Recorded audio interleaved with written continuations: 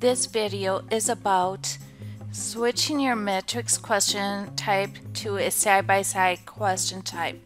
First, you would need to go to your question that's already a matrix question and switch it to a side-by-side question type. Once you select side-by-side, your choices will be in columns.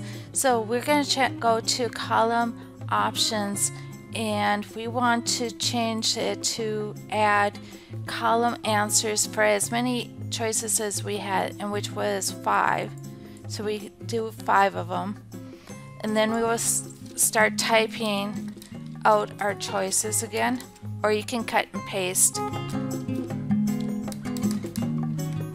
You keep on doing that until you get them all done. To get rid of the choice that was on the top, you'll highlight it and press the space bar to get rid of it. And the rest of these columns that we don't need, we will remove them by going to column options.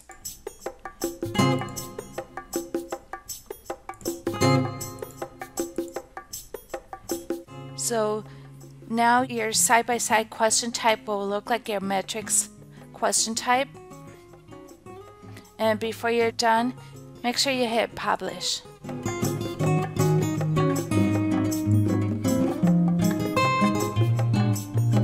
That's how you switch your matrix questions to a side-by-side question type, which is now accessible.